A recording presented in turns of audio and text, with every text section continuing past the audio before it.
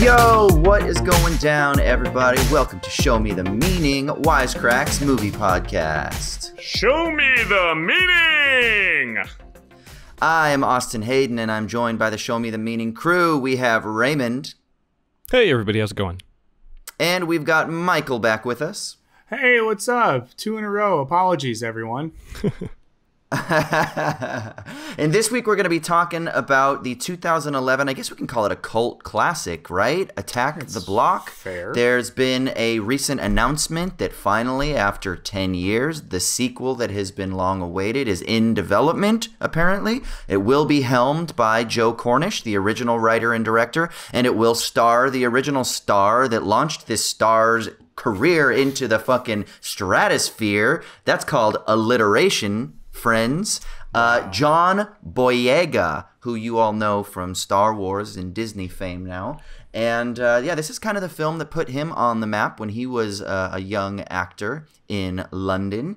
And so they're going to be doing a sequel. So we were like, well, shoot, why don't we jump into the original? It is a great film filled with all kinds of rich themes, and I'm sure we'll peel some of those things back, but it's also just a really cool, slick sci-fi and a great directorial debut from Joe Cornish as well. Absolutely. So we can talk about all those things. So we'll get there. It also has Jodie Whittaker in it, and Nick Frost makes an appearance, which I totally forgot that he was in this film.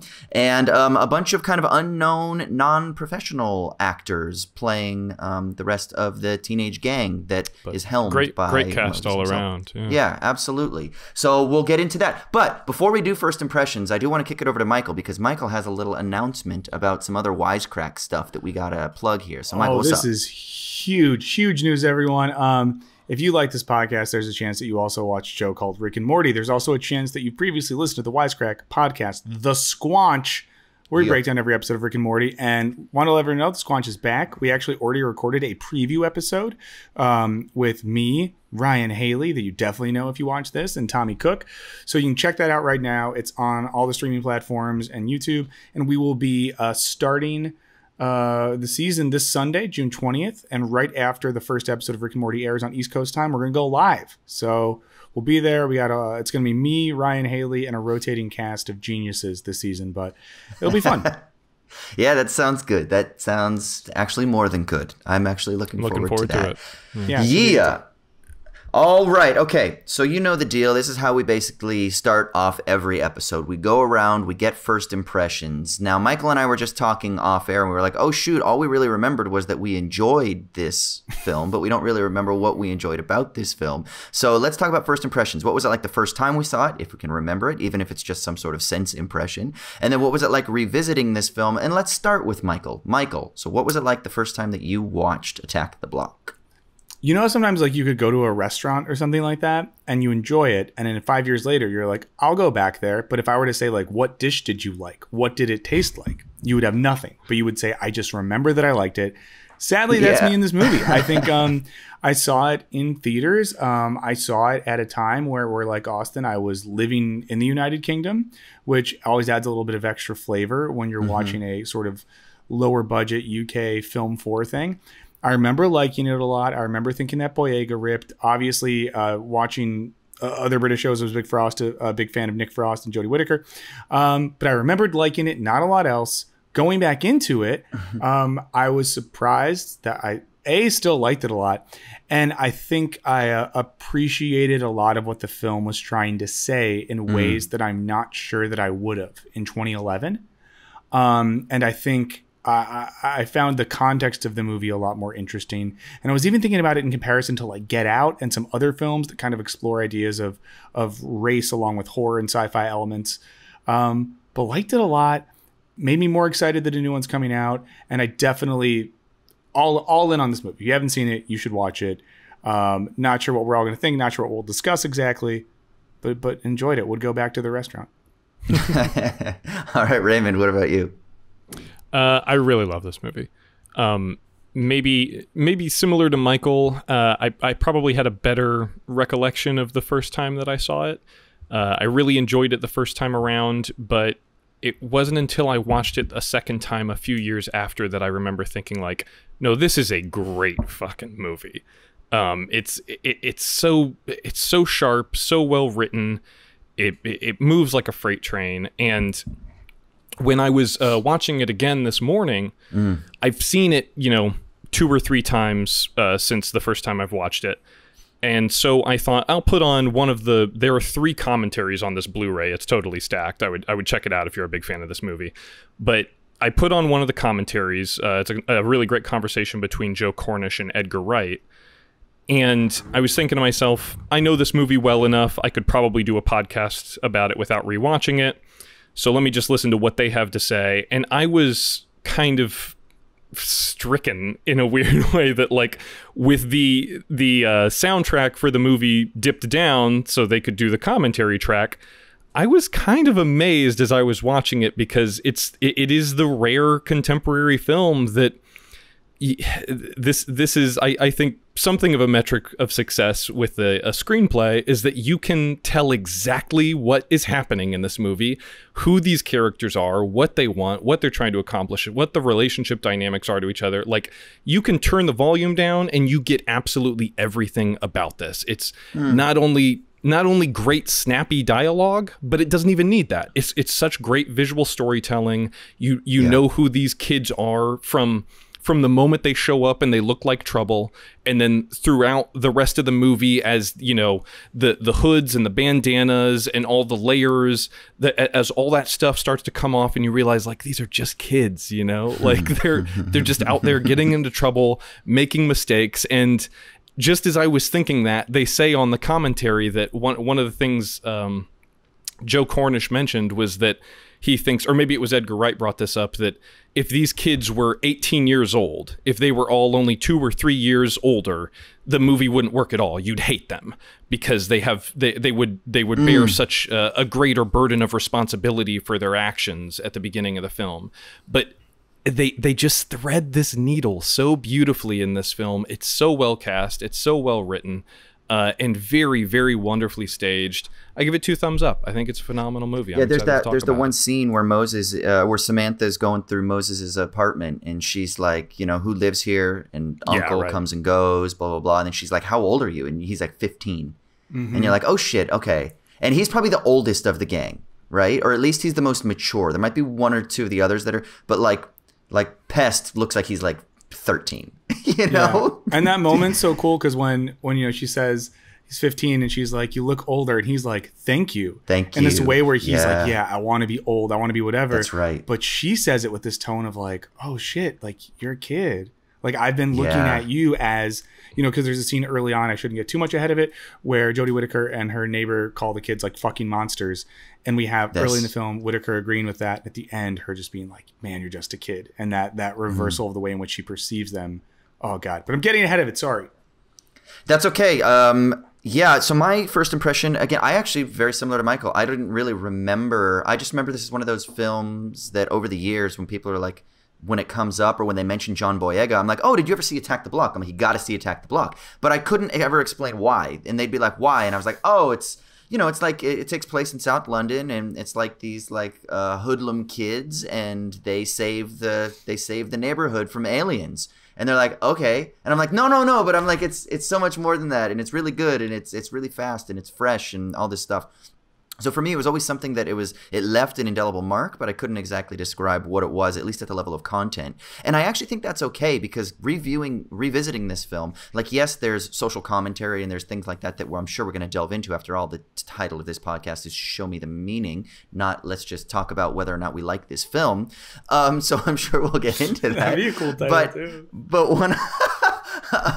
but the thing whether that or not struck we me like more than this anything, film, the thing that struck me more than anything was the energy of this film. This film just has an energy. It gets in, it gets out. There is zero exposition about the aliens and their intention. I mean, there's the one bit about the moth, I guess, that you get at the end with the one guy, the stoner dude that's sitting there watching the science show. But even that, it's not really exposition about who the aliens are and what they're doing. I mean, there's a little bit of speculation, I guess, but they don't know. There isn't like government officials like, we're under siege, lock yourselves down, citizens. We have a plan. We're coming to the... There's none of that. It's literally just like this small, intimate, immersive story about what would happen in this area if some shit went down, and you just get these teenagers who are at first deemed to be the monsters, but then who encounter real monsters,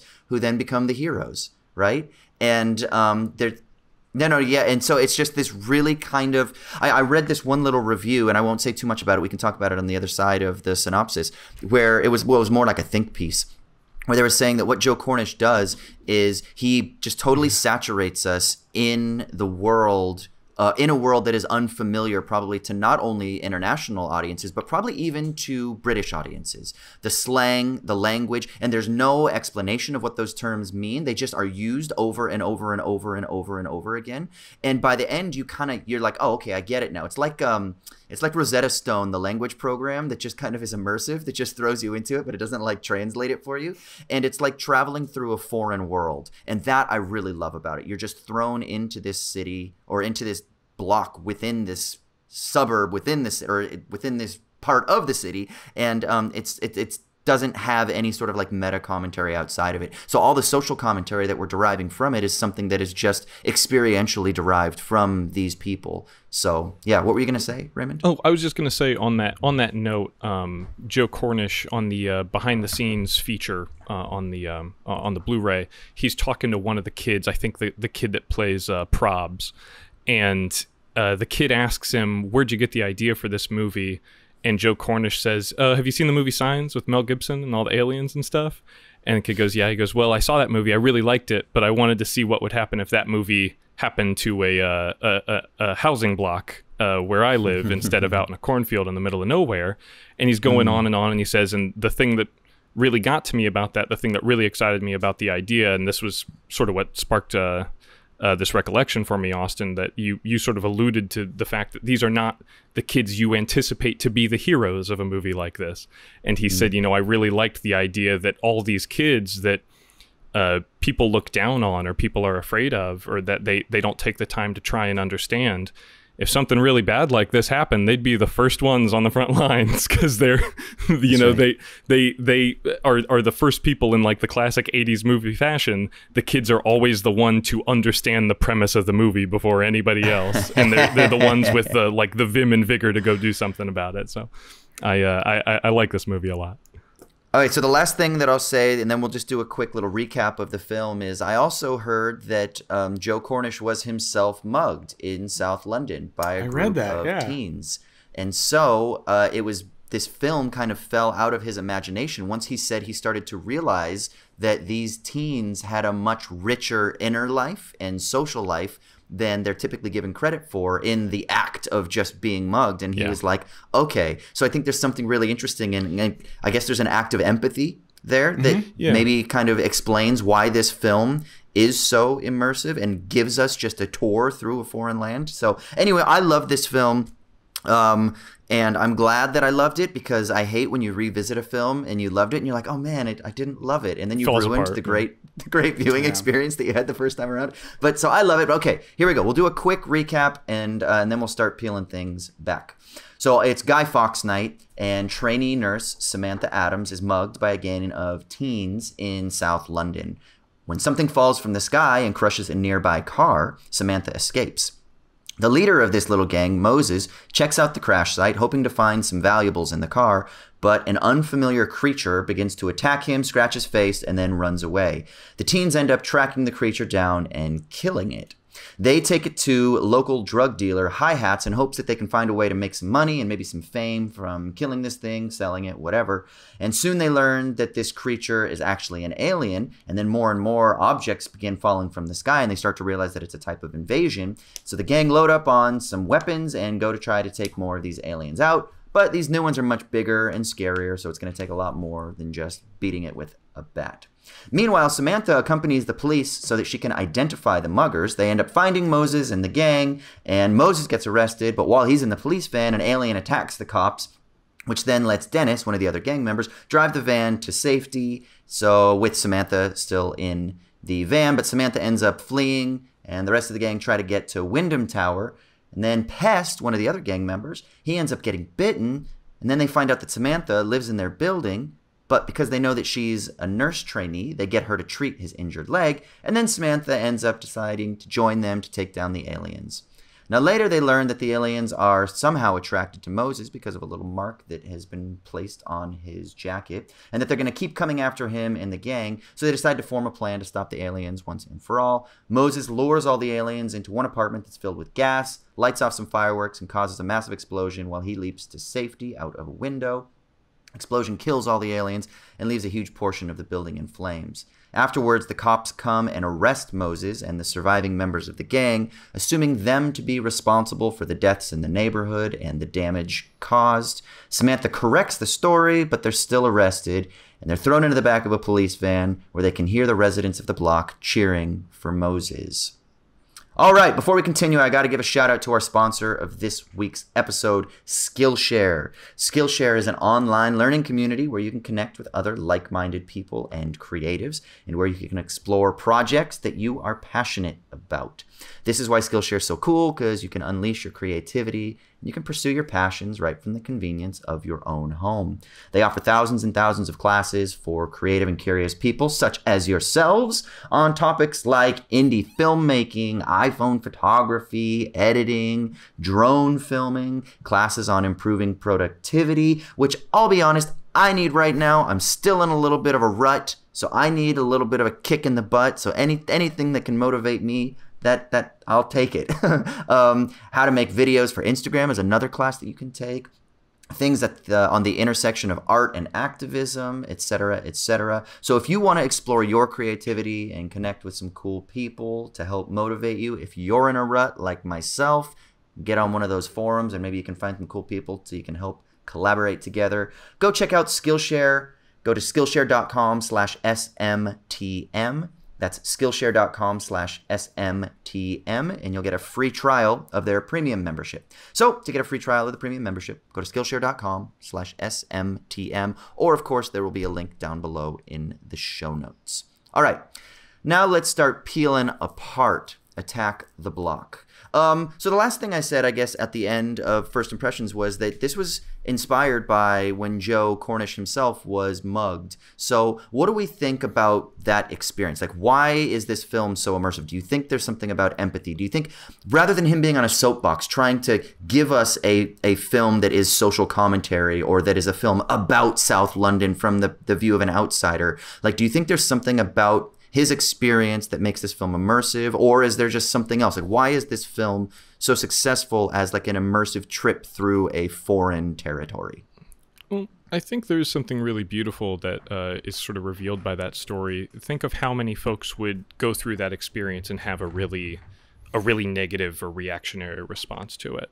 And they would think of that experience as just an isolated incident, and they would, make all kinds of prescriptions about that person who had tried to mug them or whatever. And to come away from that and like interrogate that experience and try to see it from the other person's eyes and recognize that, nobody endangers other people or potentially endangers themselves. Well, I won't say nobody, but it's very unlikely that someone would commit petty crime without some degree of necessity or something like that. And to come away from that and create something that is like really, in some ways, I don't want to get too schmaltzy about it, but it is very, very touching. And like you said, there's this movie kind of oozes empathy and understanding, and he does what great actors always do, which is they never judge the characters that they're playing. And I think it's pretty fair to say he never judges any of the characters he's writing. But Michael, what do you got? Well, I think it's like interesting, and this is, there's like the thing we get in a lot of films is this kind of Aristotelian reversal of recognition thing, where there's a character and they think one way or they perceive the world in one way, and something happens and wow, they now see it differently. Something's happened where they're on the other side of that. It's great. I think this film opens in a way that it has a similar effect on us, the viewer, because we watch the movie and we see Jodie Whittaker getting out of the tube station, and we think, oh, this is a pretty woman. She's probably the main person in the movie. And Jodie Whittaker at that point had been on some TV shows in the UK. I think had more of a like star standing than many of the boys. And when we see these boys show up with masks on, one might assume She is the protagonist. She is the character we should be empathizing with. These are the boys that are bothering her. But after the attempted burglary, she runs and we stay with them. And the film kind of forces us to be with those kids. And we slowly find ourselves going from like, that's so horrible, how could they do that, to building empathy for a perspective that we maybe thought was going to be like the antagonistic force in the film. And I like what that does in disrupting expectations right off the bat. And I think it opens up the viewer to the perspective of those kids in a way they might normally not be open to. Yeah, that's a great cinematic trick, just to kind of piggyback on that. It's almost like we, the audience, let's say a standard British viewing audience, are Jodie Whittaker, and we're the ones who are afraid to walk through the block late at night. And we see the kids and we try to do the thing where we try to cross the street, but we don't get away. And then we get mugged, and we do get her back at the police station, but not until we've already then started to be like, oh, wait a second, we're going to learn something about these kids in this extraordinary situation that they're thrown into, right? And that is really interesting. It's almost like, hey, you, the audience, you're the one taking a journey through this neighborhood, but guess what? You can't leave.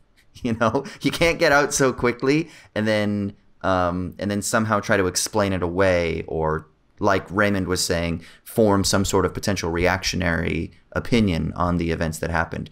That is really interesting. I guess I hadn't. So what? Without trying to be like, okay, what is this film saying? What is this film saying? This is what I'm confused about. So I'm curious what everyone thinks. Yeah. So, like, do we think the film is saying something, or do you think it's more just presenting something, and then we're able to kind of be like, oh, okay, this is actually a mirror held up to us, and it makes us feel something by kind of venturing into this foreign land, and then being like, okay, well, now maybe I can reformulate some opinions, which is nice because it isn't preachy, but rather it's just one holding up a mirror, maybe in the form of Jodie Whittaker, who is the character that has the big arc, right? She's the one that kind of starts. Whereas, I mean, I guess, does Boyega have an arc? I would say Moses does. Yeah. As well. Is it maturity? Is it learning to kind of? Is it like acceptance of consequences? In that, and this is a thing I'm kind of curious to talk with you all about, because I worry about this interpretation in one sense, because it's a little maybe too moralistic, and interpretation coming from me, not the filmmakers. But, you know, Boyega goes through this thing where, like, initially we see him mug someone. Then an animal at that point he thinks hurts him. And he thinks it's a dog. This dude is like, I'm going to fuck the dog up. I'm going to take my friends and we're going to fuck up this animal, right? That's how, like, gnarly and sort of petty he is. And by the end of it, when he realizes that, you know, the alien ectoplasm on his body got his friends killed, has hurt people, that he has caused this harm, he takes that responsibility onto himself, such that, you know, if you think he might die, and he thinks he might die in protecting the people he loves and protecting his block. Now, I wonder then in that, and this is what I'm kind of curious about, I hope this isn't jumping ahead, but I read a review that was from like 10 years old from The Atlantic, and the writer of that review had this take that said something like, oh yeah, I have this note down. He said, you know, Moses realizes it was his own reckless actions that brought the creatures and are causing those around him to suffer. The parallels to reality, where seemingly meaningless acts of crime bring more brutal law enforcement and increased poverty, are blunt but touching. So the first part of that quote from that writer, like, okay, yeah, Moses accepts responsibility for his actions. The second one, where the writer, and it's the writer Daniel D. Snyder, says where acts of crime bring more brutal law enforcement and increased poverty, that's where I was like, ugh, because that feels like blamey. Like saying, like, you know, and I was wondering, reading that review, I was like, was that happening in the film? Is this just a kind of reactionary writer projecting that onto it? Well, on the one hand, the first part of that statement, I would say, having just watched the commentary, Joe Cornish even states pretty unequivocally, he said in the commentary that he doesn't think the first alien ever would have plummeted out of the sky if Moses hadn't decided to mug somebody. That to him, the movie is, in a sense, about a kind of, not necessarily karmic retribution, but there is a karmic balancing that's happening where he is learning. So it's the opposite of save the cat. It's kill the dog. Yeah, it's kill the alien. And there is a sense that you get. He also said that he never wanted any of the other kids' deaths or endangerment to be attached to their actions. That he did, like you said, Michael, he did need to understand by the end of it that there are consequences, and maybe even in a broader sense that like doing the right thing is not always easy, but it's always going to be right. And you know, it's worth it to do the decent thing. I think the second part of that statement may be a little bit problematic, but I mean, I think in a perfect world, we could read the second part of that statement exclusively in bad faith, where he's saying, oh, it always brings, you know, law enforcement. We live in a very imperfect world where, like, the truth of the matter is whether or not it should bring more law enforcement. You know, I personally believe that it shouldn't. That is quite commonly that is the response to crime, is further militarization and funding of the police.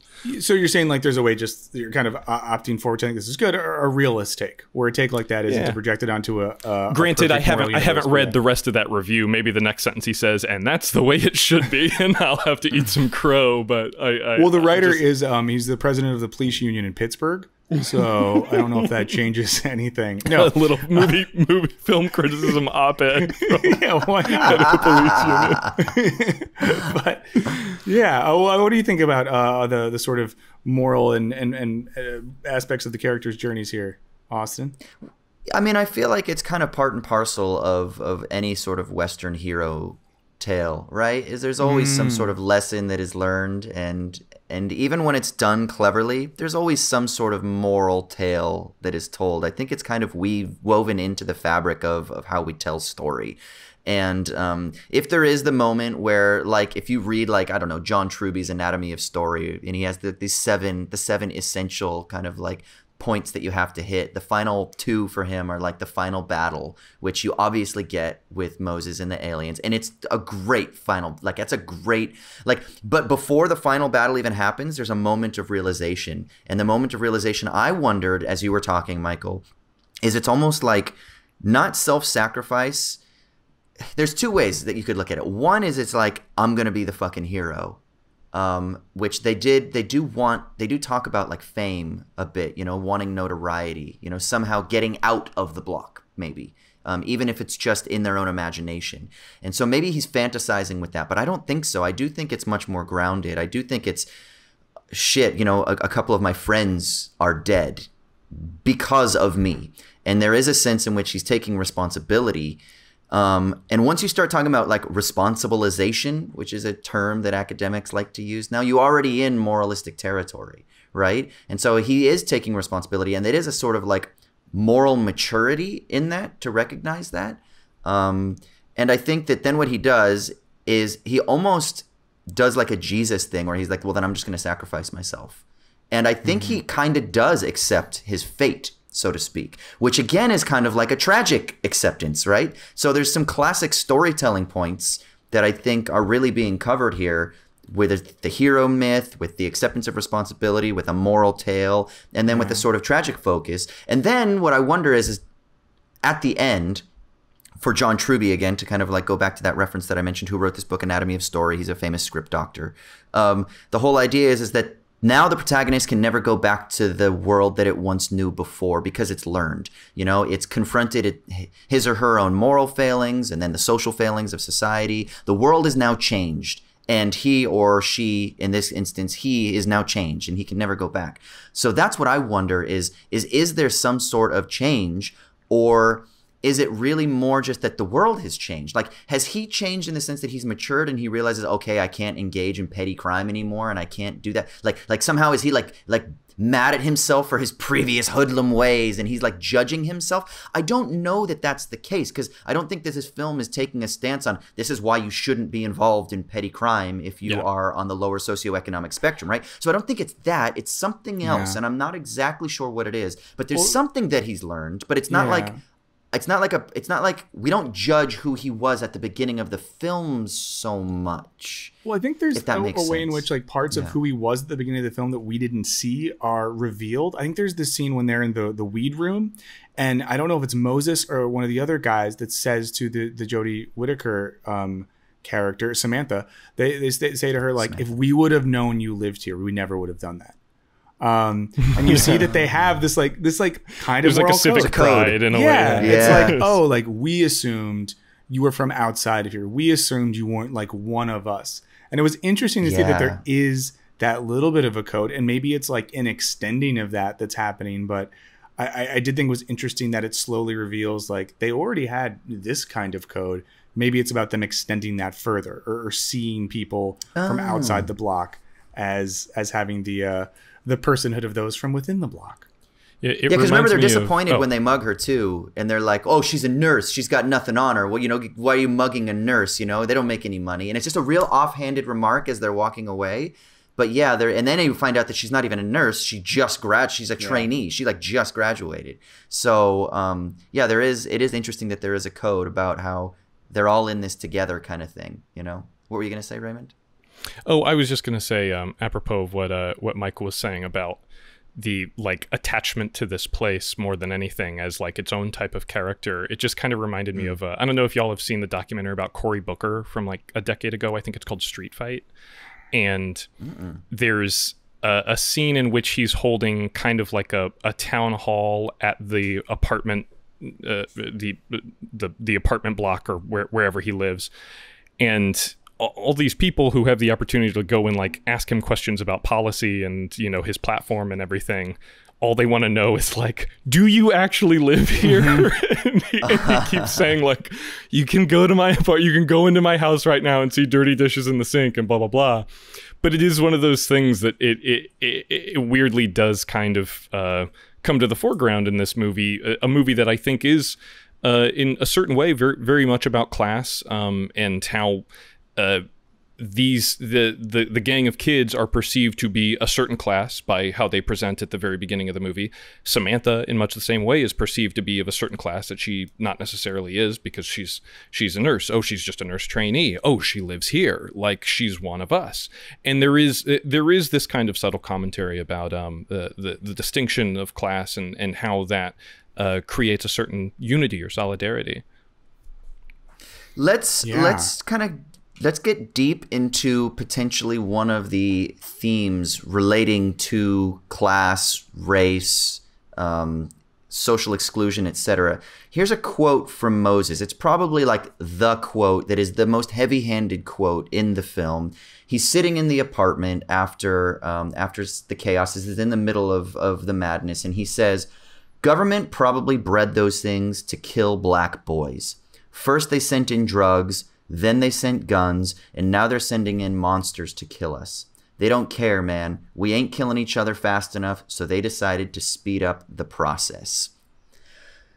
Do you think that these aliens are a metaphor? Do you think that this is just again, when I first watched it, I was like, oh, this is just his perspective, which is so lovely, because again, it isn't like government officials are saying, we don't know where these aliens come from. We don't understand their intention. And this is how it is. Remember when Kyrie Irving said that the earth was flat? And everyone was, or he said that he didn't know, and everyone kind of freaked out. And then in the interview later, he's like, look, man, I'm from a neighborhood where we just don't trust authority figures just because they say something. I've been misled too many times, right? By people to just say, this is how things are, this is how things are. Why am I just supposed to trust the people? He's like, I don't know. He's like, it could be. And I thought that was actually a really kind of poignant remark. And I feel like this is something similar. This is kind of him saying, look, man, from my perspective, this is how things are. They've tried all this shit constantly. In my experience, this is probably the feds, as they keep saying, just throwing something into our neighborhood to kill us faster because we're not doing it fast enough. So what do we think about this quote? What does it mean? What's it saying? It kind of reminds me of, I think it was a clickhole blurb that said something like, QAnon is a conspiracy theory that holds that powerful elites are secretly evil instead of outwardly and openly evil. And it does kind of dovetail nicely with that, this notion that like, well, yeah, I mean, what is the apply Occam's razor to this thing, and what is more likely, that our first interaction, or our first known interaction with an alien life form would just hurtle out of the sky and land on our block, or that you know, marginalized communities would continue to be oppressed and purposefully marginalized by a relentless and uncaring government. Michael, I know that you are the resident NBA enthusiast. I wonder if you have anything to say about the I remember Kyrie kind of recanting as well, saying that he was like, look, I just went down a really bad YouTube wormhole. Yeah. I think he notched it up to experience in the end, but what do you got, Michael? Well, we were going to introduce a new segment called the NBA playoff moment, so everyone grab your no, I'm kidding. But don't leave. I mean, yeah, I think that the Kyrie example, I think interesting in that way, because he later was just kind of like, I don't know, like I saw some stuff. I was just asking some questions. I don't know. Like there's something about it that if we're really, really generous is like the Socratic, like know what you don't know. And Kyrie was just sort of like, listen, I don't know that. Like I haven't been in space. I don't have this sort of knowledge. I'm not just going to assume things. That's right.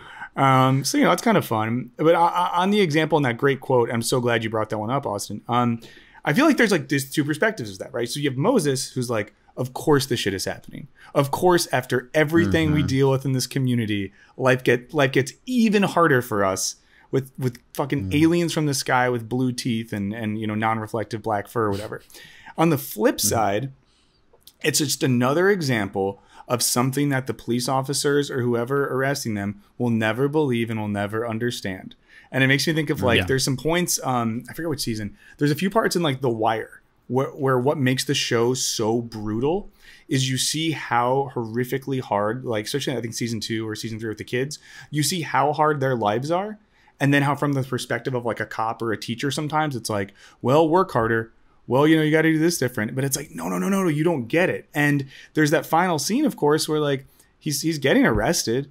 All the aliens are dead, so there's no like evidence really. No one's going to believe any of these people. And that's why I brought this up before. It reminds me of the alternate ending of Get Out, which is one of the most fucked up things ever. Oh, it's gut churning. Yeah, so we all know in Get Out, at the end, Lil Rel shows up, saves the day. The TSA doesn't mess around. I think Chris, the protagonist, gets away okay. One of the original endings, which they changed, he gets arrested and goes to jail. And no one believes him, because why would anything that the protagonist of Get Out, why would a story ever be true? Yeah, well, someone was going to take your brain and put it in someone else's head. Okay. And in the same way, you're left in this film, and you were talking about like, the ending of it, Austin, that's sort of like the tragic element.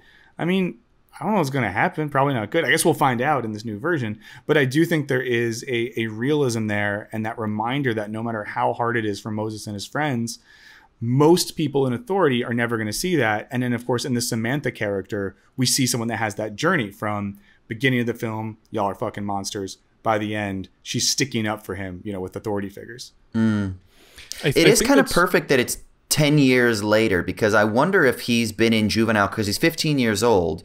So now if he's mid-20s and maybe he's been in juvenile, I don't know what the plot is, but maybe he's been in juvenile. The movie could pick up like post-incarceration. That's right. You could go 1,000 different... I'm really excited for it. Because if the cops do hold him responsible, and obviously this is total speculation for people listening, but if the cops do... if he is arrested, he wouldn't be tried as an adult. He's 15 years old. Is 16, because I know 16 is the age of consent in the UK, is 16 when they would... Is that like legal? If you're British, let us know. Is if that you're when a British in the comments teenager who commits crimes? Let us know what happens. when do you freak out? For me, when we were committing petty crimes, 18 was the age when I was like, oh, no longer can we go do stupid shit. But for you, if it's 16, let us know. Even if he is, tried as an adult, who knows? Is the sentence for blowing up an apartment 10 years? Like, what is it disturbing of the peace? Will they make some joke about how it's just a slap on the wrist despite being like immensely devastating? Yeah. No, I think that kind of what y'all were talking about before about how no one is going to believe this kid.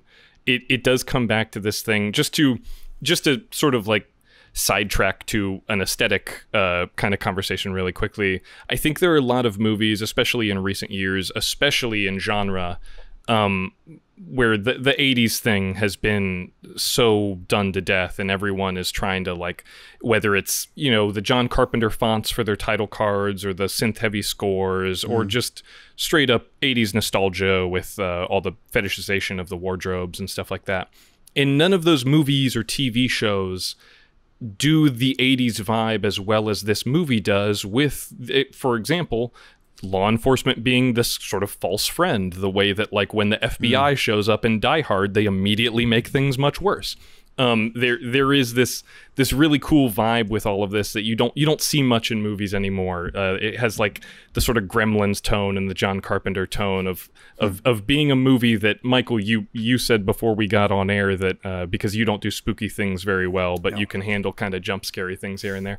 This is a great movie to introduce not necessarily kids, but I think a great genre sort of bridge piece that can help bring, you know, younger folks into the conventions or the vernacular of science fiction and horror, and we just don't get a lot of those anymore. So I think it's really special. But sorry, that's my Raymond's aesthetic corner really quick. We loved it. No, this is great because I do want to talk about the aesthetic too, because this film, like I said when I was giving my first impressions and talking about revisiting it, this film to me is more, and I just don't have the vocabulary to say it better, but it's more vibey, it's more toney than I was expecting it to be, than anything. You know, it's not style to the neglect of substance or form to the neglect of content. It's actually, it's form in the service of content and vice versa, right? Like there's this wonderful kind of dual relation that it holds, and it's the speed. It's got a very Edgar Wright kind of feel to it, how there's just there's no fat on this at all. What is it, an hour and a half? And slightly less. 88 minutes. Yeah. Like that. If you can, that's a gift to cinema goers, right? Is like, here, just have this really tightly packed. You get in immediately. The aliens are there within the first 5 minutes. Like there isn't like a world that's set up. Like the way that they set up the world is a dark street and a woman walking at night and some teens with masks, and that's the world. And you're like, oh, okay, I know where we are. Like, yeah, like, there's like a quick okay. overhead shot of London for like 30 seconds. You're like, cool, let's go. And I do think the soundtrack helps a lot. I think it's Basement Jaxx did all the music for it, and it keeps you going the whole time. You know, you talked about Raymond like doing the director's cut without the music. It has to be interesting to see that without that. Or sort without, of without the dialogue. Oh, without dialogue. Yeah, Sorry. Yeah. But I was really impressed by how much work the soundtrack does. And another thing that Edgar Wright is very good at doing. Absolutely. Yeah. A phenomenal visual storyteller, Edgar Wright. I think he's up there with any contemporary filmmaker. Yeah, what was his role? He was in one of the executive producers, and he also knew Joe Cornish for a decade before he made this. And in Joe Cornish's own words, he said that Edgar Wright not only is a close friend, but something of a mentor to him. And funny enough, Edgar Wright, while working in a producer capacity on this, really just kind of helped get the ball rolling on the project, because he was at the time finishing up Scott Pilgrim vs. the World, to the point where the two of them had these movies in like neighboring editing suites when they were putting the final touches on them. So they would kind of like work on their movie, then they'd go next door and give each other notes on this, that, and the other. And I do think it is, they say it several times in the commentary that 88 minutes, Edgar Wright at one point, he says, it's just with no like elucidation whatsoever, he goes, 88 minutes is just the perfect runtime for a first feature. And Joe Cornish just goes, yeah, I couldn't agree more. I never thought about this before too. Isn't it the case that Edgar Wright was supposed to either write or direct the first Ant-Man film, and then Cornish took over? Yes. No. Peyton Reed eventually directed that film. Has Cornish worked on a Marvel movie, or is about to? Or am I making this up? I don't know that he has. I know that he's been. I should know this. This is literally my job on this podcast, is to know stuff like this. The Ant-Man saga is sort of a tale of woes. I know that Edgar Wright was working on Ant-Man before the MCU was even a thing. Like, he had been pushing that boulder uphill forever, because that character means so much to him. And within just a few weeks that he was supposed to go into production on this script he had been developing for like a decade, they came in with a draft of the screenplay. Oh, okay. Oh, well, he probably co-wrote Edgar Wright's draft. Yeah. Okay, cool. I knew he had something to do with it. Sorry for distracting us with that. No, it's all good. Did they, in the commentary, did they talk about some of the like the specific choices with regards to why the aliens looked the way they did? Did they absolutely? Can we talk about that a little bit? Because that was a really cool. I love these fucking alien dog. I love things. that like Vanta black surface and like the only 3-dimensional thing on them is the teeth. It's so cool. But he said that it was largely inspired by Ralph Bakshi's Lord of the Rings adaptation, which, if you're familiar, is an animation. An animated adaptation from the 70s. I think it was 79. And the ring wraiths in that are similar, that they would film a live action reference and then they would animate over that. And just the way that the ring wraiths are kind of flattened into this really sort of like hyper absorbent 2D sort of silhouettes, no matter what kind of light they were in and stuff. He just really liked that notion, and they talked a lot about on the special features. They talked a lot about how they achieved that in this movie. How did they achieve that in this movie? Oh, well, I mean, through rotoscoping, the same way that Ralph Bakshi achieved it in the 70s. Cool. And that's one of the really, really cool things about this. On the very first episode of this show that I ever appeared on, I went on a tangent about how great Total Recall's practical effects are, and they are. And this movie is kind of in, I don't necessarily know a similar vein because its effects are being done and deployed in a very different way. But this is just a reminder of how effective simple tricks are. That they had a guy in this sort of like gorilla suit who was chasing these kids around, and then in post they essentially just like they just went in and colored over him with just a flat black, you know. And what was so cool is they said in a lot of the shots they talk about how they wanted the housing block to essentially be the Nostromo from Alien, where they're in the like very foggy hallways and they're kind of like downlit from those lights above those windows above the doors.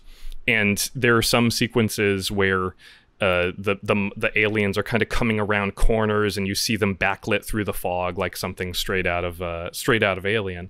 And he said he was so surprised. There were tons of shots like that where they thought, well, we're going to have to, you know, do a pass on this in post and touch up the effects and stuff. And he said there were a lot of times when the light just caught it perfectly and they didn't have to retouch it at all. And so just cool. Yeah, it just speaks to the power of what you can do when there is not only a plan for implementing these effects on the back end in the good old fashioned practical sense, but also having something there for the actors to respond to, react to in live in front of the cameras. You really can't replace it. You know, no amount of tennis balls can bring that same effect out of the performers surrounding it. Wow, real let's talk a little bit constraints thing here. Sorry, Austin, I was just like that's keep going. Oh no, it's just simply saying that it's a real example of like awesome creativity being inspired by constraints, low budget, and them just doing incredible things with it. Cliche thing to point out, but hearing that is just making me like this movie even more than I already did. Yeah, right. Let's talk a little bit about the performances and the actors. As we said at the outset of the episode, most of these are, you know, just non-professional local teens that they brought on board. Yeah. I think John Boyega was an actor, right? But the rest of the cast were not. Is that correct? Or was even he a first-timer? It was a lot of kids from like community theater programs in Bingo. London. So they were like just truly kids from neighborhoods like that, and they were in like youth theater. Yeah, amazing. They said pretty much every kid that was interviewed on the special features said that they had an acting teacher or an acting coach or at least a director that had brought them this casting notice, because they just did an open call for a lot of these roles. I think they said they read upwards of 17 or 1,800 kids. Wow. I personally really love the two young ones too that are like what so funny. What, like 9 and 6 or whatever, and it's so cute because you have like these age differences. You've got Jodie, who's what, early 20s, and then you've got the teens who are just barely teenagers, let's say 13 to 15, and then you've got these other kids. And so you get Boyega's kind of maturity. He wants to be older than he looks. He's like very proud of that fact. But then you're also like, but you're just a fucking kid. But then, of course, they're constantly talking to the kids. And they're like, no, you guys are just kids. Like, you're too young. And then those kids, they want to be old because they want to be cool like the other kids. Well, then there's like the gang leader, weird rapper, Weed Kingpin guy. Hi-hats. Hi-hat, sorry, who treats, Boyega Yeah. and the guys like just little idiots. And what is he he's like mid-20s probably or something like that. Yeah. Yeah. But so it is interesting how like the sort of like the wake trail of influence sort of trickles back through the the age ranges that like these kids do like look up to other kids. It's like the John Mulaney bit about hiring a horse to watch a dog or whatever. Yeah, exactly. And it's really kind of well done how you're kind of given, and it's never even really commented on, but you're kind of given a shot into like 3 generations that are kind of like all living within this place. You can see how like some of the more unsavory aspects of what some of these kids get involved in become like cyclical and self-sustaining. Exactly. It is, I think, a pretty I would say subtle but conscious critique of a lot of like systemic class issues. It's almost like a fated deterministic logic that these young 6-year-olds are going to be like hi-hats. Right, eventually they're going to become the teenage gangsters, and then they're going to go, and then they're going to end up like that's where they're going to go.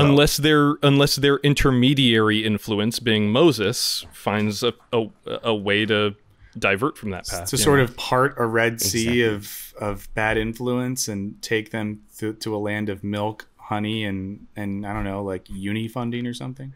I was going to say fireworks. Oh, yeah, fireworks. Sorry. Fireworks. Yeah. Okay, so last thing, let's do this. This is a very simple question, but like, why does this film work so well? We've all spoken quite highly about this film, and we've talked about the aesthetic, the energy, the kind of interesting social commentary. If we could encapsulate it in just a soundbite, like, why does this film work? Who's going first? I'll say something really simple and let you guys say smart stuff. This movie builds a clear and specific world upon which it lays a very simple and executable premise. Sure. I would, which is great, I think, because we have so many people who write to us that are like aspiring filmmakers too. And I love what you said that Edgar Wright and Joe Cornish in the commentary said 88 minutes is the perfect length for a first feature. Because I've been to so many film festivals, and you get these like these young people, I'm going to say young dudes in particular, who have these like 3-hour epics that are inspired by Malick and inspired by cramming Tarkovsky. Every idea and influence they've ever had. And, and I get it. And I get it. Like I'm loquacious. So just imagine if I was making a feature, it would be a 5-hour fucking, it would be a Bellatar film. So like, I get it, but there is something lovely about being able to just tighten something up in this really neat package that you can give to people. Yeah. I also think there is Michael basically took my answer. I think he keeps it simple, and that's no. I mean, I think that's a testament to the value of simplicity a lot of the times, especially in such a plot driven or genre specific script. But I would also say on top of that is that I kind of touched on this before, that he never judges the characters he's writing. Yeah. Not only that, but he really entrenched himself in a lot of these communities, and like would just hang around kids and like listen to the way that they talked. And it reminds me of early Spielberg in a way. Like, some of the great stuff about like E.T. is that the camera's always on the level of the children. The camera literally never looks down on the children in that movie. And I think there's something to that he put in the effort, and it comes back to that old adage of like, there's nothing more universal than the specific. If you can really illuminate the inner lives of people, you can't help but be kind of engrossing. And I think, I think the script. Yeah, the script is so simple, but also so deeply empathetic. It's just great work. That's a perfect way to kind of wrap up the discussion of Attack the Block. So definitely check out this film. It's fantastic. It's fun. It's energetic, and it'll make you think a little too, which is always, I think, a plus when you're talking about a film. So now let's jump into the mailbag. We got an onslaught of voicemails and emails, all wanting to talk about the Bo Burnham Inside episode. So if you want to continue to contribute to conversations about inside, you can keep emailing us and calling us about that. Or if you want to talk about Attack the Block or anything else in our back catalog, you can drop us a voicemail at 1-213-534-8807. That's 1-213-534-8807. So I didn't get a name on this voicemail, so we'll just say it's anonymous unless they say it and I just didn't pick up on it, but has some thoughts about Inside. So let's go ahead and roll that first voicemail. You guys don't hear anything either? I don't hear anything. No, don't hear it. But is it like a Burnham-esque performance voicemail where the silence signifies? Oh, here we go.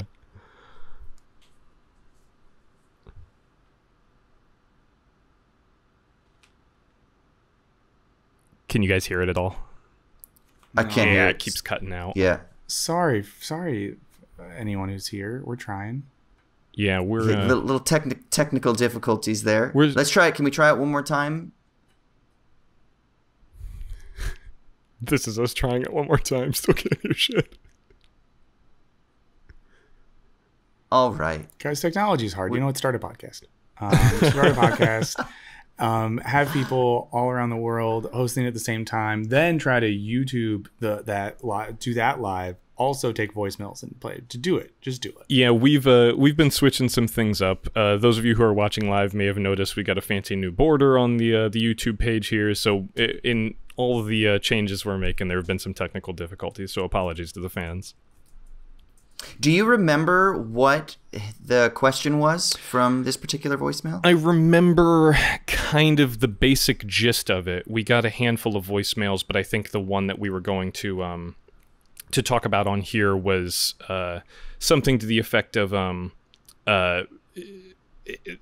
Burnham's intentionality with the piece, and we kind of discussed this off mic or off air, excuse me, that there has been a lot of discussion about whether or not this was too revealing or too unfocused, and I don't know. You guys were steering the ship last week. I couldn't attend, so what do you think? Well, it makes me think of I went and rewatched his earlier specials after talking about Inside.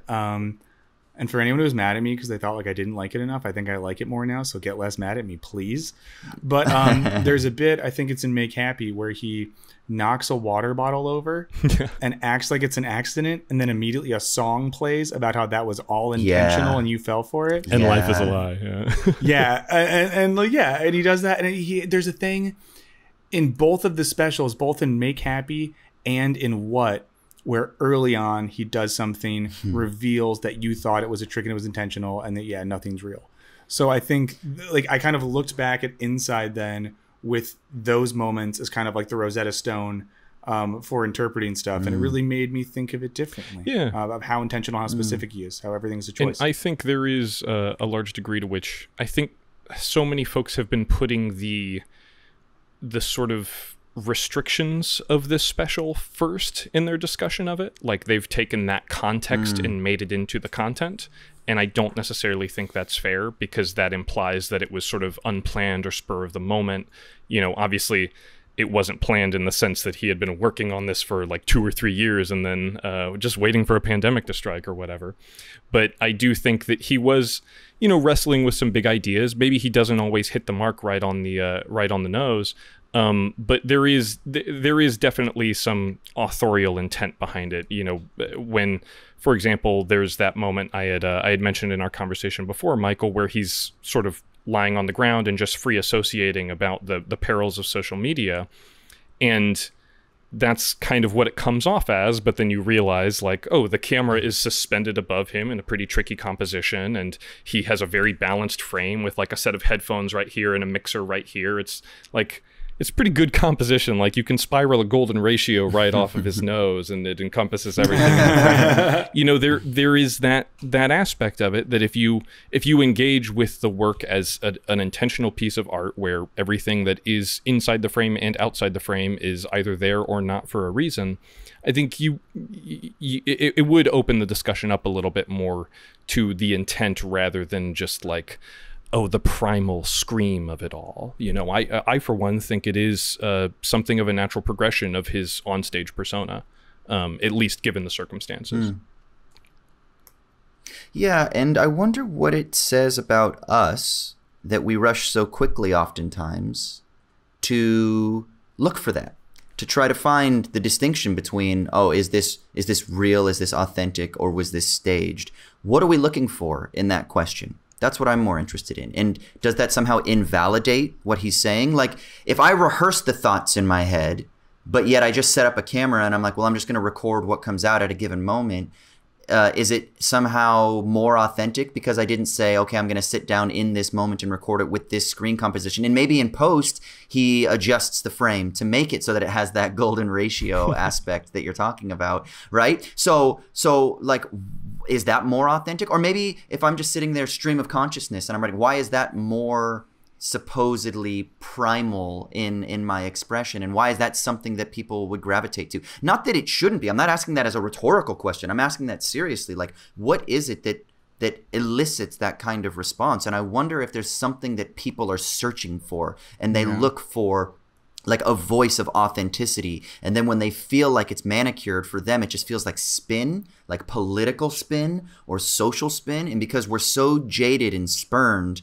by the manicured media stories that we're fed all the time, that we want somebody to just fucking break out of that and be like, no, you know, like this is it. And then so I think if people are expecting that, especially in a commentary that is critiquing that kind of fabricated and manicured media landscape, then we are like, no, but therefore it can't be rehearsed, right? Like, it has to be real. And I'm like, but what if I sit here in my room late at night and I rehearse thoughts 1,000 times in my head, which I've done, about what to think about a particular social situation or a social artifact? Like, am I not rehearsing? Am I not staging? Yeah. I think that's something that Burnham's really getting at, right? With like the social media stuff. And I think he says this in his special What, that like people in the audience view him as a performer, but he's like, we are all performing via social media constantly. And the same moment you're referring to, Raymond, where he kind of says like, you know, should we exploit the neurochemical drama of kids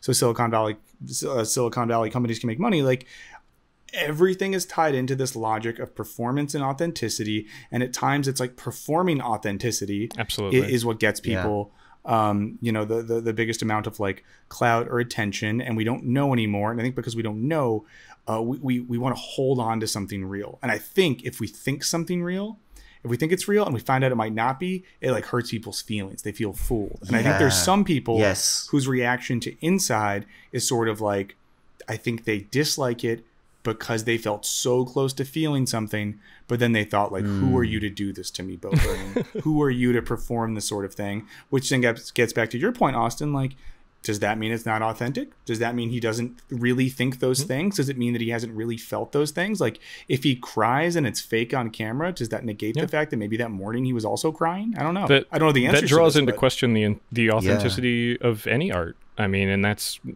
a huge conversation. Like, if so, let's get into that right now. The second hour of the program begins now. You know, but I think there is a degree to which some folks, when they watch a movie and they get swept up in a moment and they cry along with the characters, like, people deep down in their heart, they know that, you know, Natalie Portman isn't really like, she's affecting an emotional facsimile, like, for their own catharsis. And you know, it's like, that's literally any art. And I love that he does not feel,